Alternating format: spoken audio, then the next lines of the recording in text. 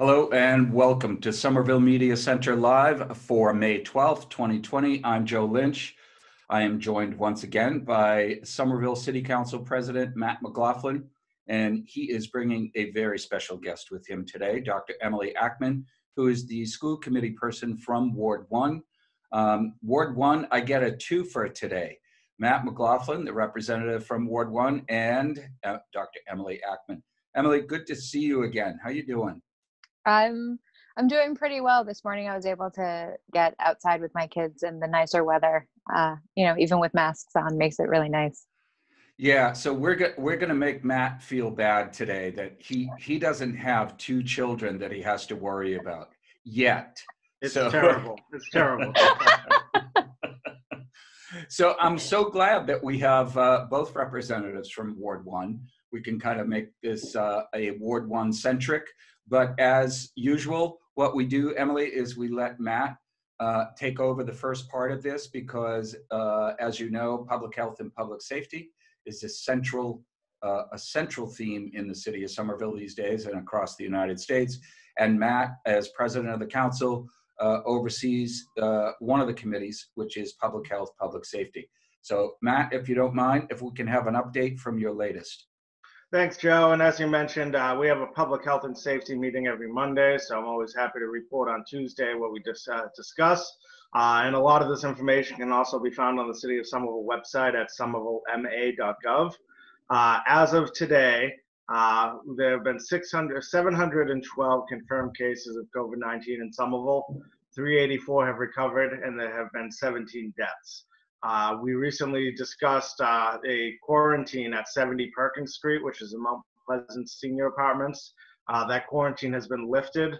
There were 20 cases of COVID-19 there, and unfortunately there was one death. But the quarantine has been lifted, so they believe that the initial scare there is over with. As people know, the mask requirement in Somerville and in the state of Massachusetts is in effect. And in Somerville, there's a $300 ticket associated with not complying with this order. We had the chief of police, Chief Fallon, at a public health and safety meeting yesterday to discuss this and to discuss enforcement and make sure that people are treated equitably and fairly with mask enforcement. As of today, it's been almost a full week, and they have issued no tickets for the mask law. And we had a thorough discussion about that. And the way I felt is, the officers have to use discretion to issue these tickets, and hopefully will only issue them when someone is just absolutely refusing to comply. And that seemed to be the chief's opinion as well. He said they're looking for voluntary compliance with this mask order. They're not trying to be hard on this. They're just looking out for people's public health and safety. As I mentioned before, anybody in the city of Somerville can get tested for COVID-19 from the Somerville Hospital. They've now opened up 3 locations, one of them at the East Somerville School. People are asked to call in advance. You can get this test regardless of if you have symptoms. And you can call 617-665-2928 between Monday and Friday at between 8:30 a.m. and 4 p.m. So I encourage anybody who wants to get tested to get tested. The city is also going to be issuing, we recently got over 100,000 masks to give to residents. And the Somerville police officers will be distributing masks from 9 to 10 a.m. and 4 to 5 p.m. At these locations, at the East Somerville Police Substation at 81 Broadway. And that'll be outside, but it'll be inside if it rains out. The Broadway and Temple Street Police Public Safety Building on 220 Washington Street. That's the main police station. And this police substation at 116 Broadway. So I'll just repeat that again. Between 9 and 10 a.m. and 4 and 5 p.m., you can get a free mask at 81 Broadway, 220 Washington Street, or 1116 Broadway. And then finally, people may have saw that the city is now, first of all, the planned opening is May 18th, and people should expect a possible pushback on that, as we've had dates before and it's got pushed back, but it's May 12th now. And as of right now, we've had no updates pushing it back further. So the opening date is May 18th for street cleaning, as well as construction. There's going to be phased reintroduction of construction that you can find the details of that on the city's website. And we'll see if city buildings open at that time too. And of course, the schools are closed for the year. So that's all I have, Joe. Matt, let me ask you a couple of questions before we go over to Emily Ackman. On the mask distribution, that's assuming that people can get to these places. Are there any plans in the city through public health or through the city side itself to distribute masks to our seniors, to our shut-ins, and those folks who cannot get to these predetermined locations? Yes, they're doing that as well. They're giving masks to all the senior homes as well as the affordable housing units. So that is in the works as well. And this is just for the general public if you're not able to get a mask. And if you, let me see, I don't have a contact info for that, but I do believe if you contacted the city's public health department, they can direct you to finding a mask. And again, if you can look at all this on somervillema.gov and this coronavirus link. Okay, and I assume they can always call 311 to get some kind of direction. And as always, they can give us a call, contact any of us at the Media Center. We'll try to find an answer for them. On the testing, Matt, are you getting a sense from Director Doug Kress here in Somerville on the public health side of things? Does he feel as though the number of people that are being tested in Somerville is satisfactory, or are we behind the curve? Are we ahead of it in terms of how fast he wants to see people being tested? Well, I'd say we're ahead of the national curve and behind on the overall curve because, as we've discussed before, ideally everybody in the country would get tested. And right now, the city of Somerville has the ability to test anybody who wants to get tested, but it is voluntary and it is limited. Hopefully we don't run out of tests, but this should have been something that happened a month ago. So we're fortunate to be ahead of on the national curve, but I wouldn't mark that as a victory yet either.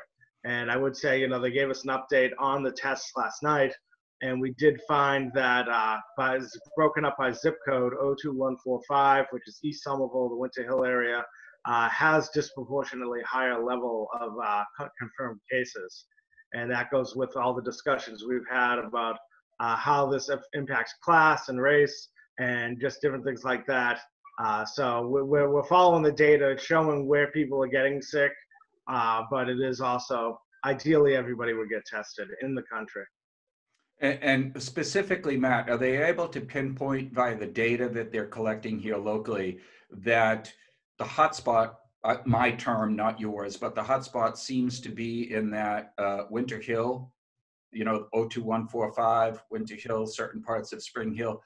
Are they able to pinpoint whether those are coming out of housing developments, or are they scattered all over the place, or are they coming from senior living homes? I mean, they must be able to tell whether these are individual cases or are they coming from congregate housing? Well, the information we were given was broken up by zip code, so I can't tell you if it's disproportionate because of senior buildings or anything. But I will say that I expected the numbers to be higher on the east side because there's a little bit more working class people in the community. There's a lot of immigrants in the community, and it's also the most dense populated area in the city, which is already the most densely populated city in New England. So there's a number of factors, and I would just add to that, although we have a disproportionate amount, that's 30 cases as opposed to 10, 15. So we can't give on other parts of the city. So we can't give a scientific explanation for it or tell you exactly that this side is worse than the other. But I did ask, a senior asked me once if they could identify specific places where people have gotten sick. And I told him, the assumption should be that it's everywhere. It's spread all over the planet. So you shouldn't expect that, East Somerville is safe and West Somerville is not safe. The assumption should be that it's everywhere. Right. No, thanks for the update, Matt. And I just wanted to call attention. I asked you specifically the question about testing because it really is disheartening when we look at, those of us who love numbers, you dig down into the numbers. Only 2% of the population of this country has been tested. 2%. That's disgraceful. So I kind of look at, okay, Massachusetts, how are you doing in testing? Somerville, how are you doing in testing? But more to come on that. Unfortunately for Massachusetts, we did pass that milestone, Matt, since we last spoke. We now have over 5,000 deaths in the Commonwealth of Massachusetts, and the number has jumped since we last spoke to 17 deaths here in Somerville. And just remember that sometimes that is a function of the number of tests that we've done, people who develop severe symptoms over a period of 14 days and then are hospitalized. And sometimes, unfortunately, it's too late by the time they get in to a hospital.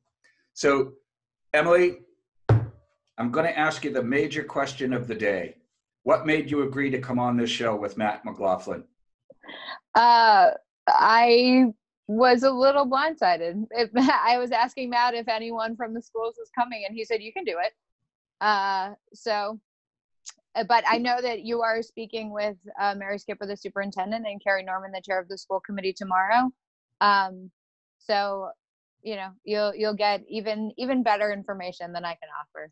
But I think it's terrific for you as a working mom and an elected representative that you can add some empathy when you're speaking about being at home with kids, worried about the education system, not only for your own children, but for the children of Somerville. So in a general sense, Emily, what are you feeling as a mom being home with kids and knowing that their education has been so severely disrupted at this point? Well, to that point of the education disruption, I feel fortunate because my kids are 3 and 4, so they haven't yet hit the public school system where there's curriculum and standard and expectations. There are early education curriculums, but they're all optional. My kids are at the Elizabeth Peabody House, a wonderful organization, and the schooling they're getting there is great, but there aren't expectations by end of grade. And so for me, I actually, in that realm, feel incredibly fortunate. I am worried, about my 5,000 other kids, all the kids in the Somerville Public Schools. We have been fairly fortunate in that sort of in the K-5 realm, most of what students are going to learn for the academic year have been taught, and the final third to quarter of the academic year is usually reteaching. We focus on what is called, or the district focuses, they call them on power standards, or at least I think that's what you're going to hear when Mary talks about it. And those are the standards that, really show that they're ready to go to the next grade. And for 6th through 12th grade, that is the larger fear, because there is new knowledge that those kids are not going to have. So that's, to me, I hope I addressed your question. Those are, as a mom, it is mostly exhausting. There are some things that are really nice because I've never gotten this much time with my kids, and I probably never will once it's behind us. But there's a lot of social growth that they're not getting, and I know that they miss their teachers and their friends. Excuse me. It is extremely, speaking of children, there you are, Emily. They heard you talking about them, so they're going to make their presence known. And they're actually fighting downstairs right now. I'll tell you, if they wander into the scene, we're going to stay on them. We're going to ask them questions about how's mom doing these days. So back to the education side of it. I know that nationally, we're struggling with how do we resume the education system. Statewide, I know Governor Baker is going to be talking about it at some point, and I thought it was advantageous for us. And Mary Skipper and Carrie Norman, chair of the school committee, have both said, yeah, we got to start talking about this.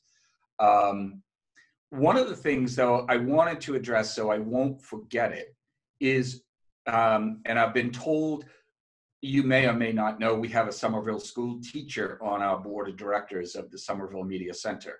And I did that I didn't know that.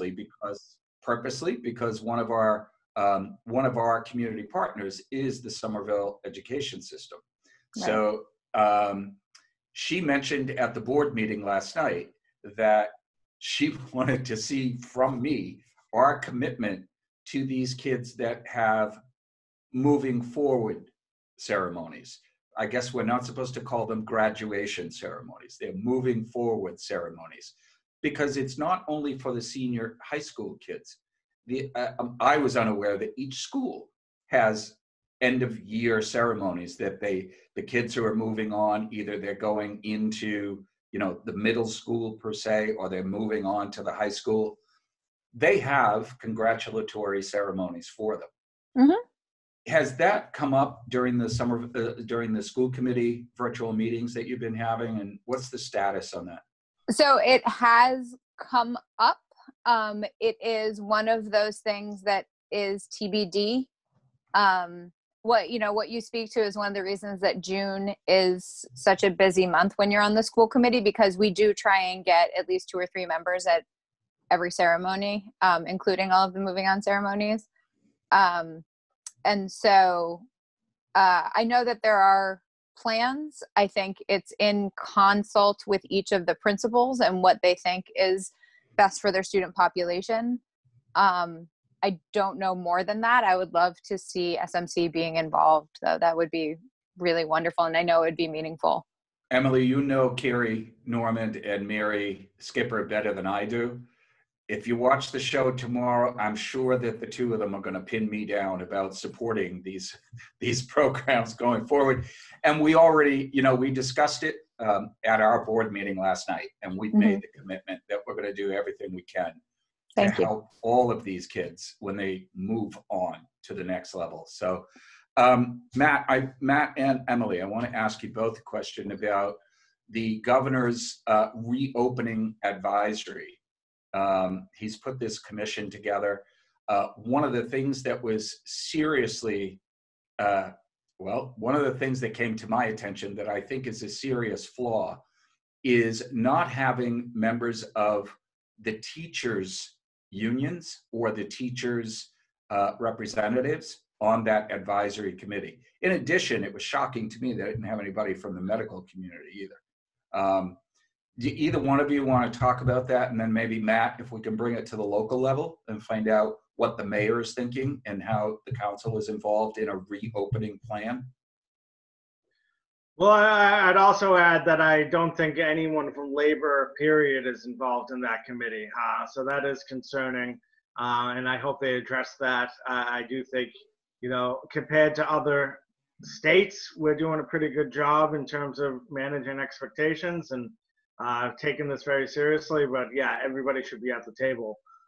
So that's all I have on that. Did you want to comment, Emily, or did you have a question, Joe? I mean, the only thing I would say is that my brother lives in Denver, Colorado, and one of the things he told me is that probably 2 or 3 weeks ago, the governor there very explicitly said, he was like, I don't know what schooling is going to look like in the fall. I don't know if schools are going to open in the fall. And, Baker has done a wonderful job in a lot of ways, especially with the absence of federal leadership. But, we haven't heard anything like that. And even, just starting conversations about, it's probably not going to look the same. It seems to, and this will kick over to Matt, that it's something we're having to say at the local level, and there's no, systematic message yet from the state that, it's going to look different. We don't know how, but it's going to look different. Matt, on the city side, reopening advisory committee, board, whatever, is there anything in play right now about how to safely reopen certain businesses that are non-essential? Yeah, so how do I answer this? So they're talking about the phased reopening of construction. And again, you can find that on the website where they explained in detail what gets to open up first and prioritize. And businesses that will be better able to handle small groups of people. So a business that doesn't have to deal with as many people will be open before a business that has to deal with a lot of people. Other than that, the city is updating us every week. I get updated twice a week or 3 times a week about status. Most of the decisions, these are up to the mayor. So the mayor announced the lifting of restrictions for construction, the street sweeping ban, things like this. So the council isn't necessarily involved in making those decisions, but we are involved in, we are kept updated and give input all the time on what should happen. And as of right now, I feel pretty good that, we're keeping things closed as a necessity. And I'll be waiting to see what happens come the 18th. Emily, there's a double-edged sword here for you. You're a working mom. You've got 2 kids at home with you. They're usually in daycare or pre-care. And you're worried about them moving on to the next level in the public education system. It's stressful, I understand, but what do you want to see happen first? Do you want to see businesses reopen, such as the daycare that your kids go to, and then you go back to work? Or I don't know how you actually manage that in your head. So it's, it's interesting. You say part of my 9-to-5 job, part of the reason I've been able to keep doing it is it, has a strong remote working component. I'm very fortunate for that. But I've also had to drop down to part-time at work. And again, my company is very supportive. I've been able to keep full benefits while doing it because this is an unusual time. But, I will not be able to work at full capacity until that preschool is open. And it is a business. It's a nonprofit, to your point. I think, I think I would like to see more focus from the city, from the state. The fact that schools and preschools are phase 4 and that Governor Baker has said nothing more to the best of my knowledge, then it's complicated. Does not give me a lot of hope. I understand it's not the greatest revenue generator. And right now, we're at a huge loss for tax revenue. So I understand focusing on other things, but at the end of the day, we're not going to be able to get back to anything that resembles normal life until childcare is provided for. And that includes, I say childcare, but that's, my kids are little, but, summer programs, things like that. Like if those all have to be remote over the summer, those parents are not going to be able to be working at full capacity. Right. It's something, Emily, I wanted to ask you directly because you are a parent of young children. And it's something that we've been wrestling with at the Media Center as well. As you know, we have a robust summer school program, kids coming in, learning media.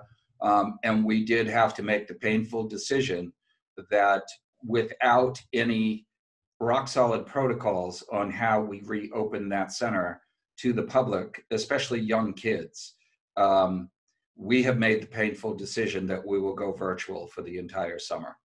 And in only Joe Lynch vernacular, it sucks. Yeah. Because the kids are the ones that are going to suffer in this. We adults will be able to figure it out. We'll be able to move forward. We'll be able to provide programs, but it's not going to be the same for those kids that were looking forward to summer camp at Union Square. So, Matt, if I can just go back to one thing about you had mentioned on the financial aspect, or Emily alluded to the financial aspect. The budget season is coming up next month. How painful is this going to be, both from the city side and from the school district side? So we don't know the answer to that yet. And hopefully it won't be that painful this year because we do have a surplus of revenue to keep the government going. So I'm hoping that we don't have to deal with really draconian cuts. But this is a very serious situation we're in right now. We're going to lose about 20% of our revenue from the state. So that's about $6 million lost right off the bat. And then that's not even including any of the revenue that we get from businesses, from property tax, from tickets. Basically, every form of revenue the city has is going to be affected.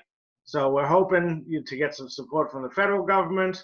Sounds like we're going to expect less support from the state, and we're going to try to use the surplus we have to try to keep things as steady as possible. But I can't make any guarantees on that, and that's something we've discussed in the school committee as well as the city council, is the fact that it's so uncertain right now. We're not even sure if we'll have a full year's budget this year. So we might have to do it month to month or several months at a time. Hopefully we have a full annual budget.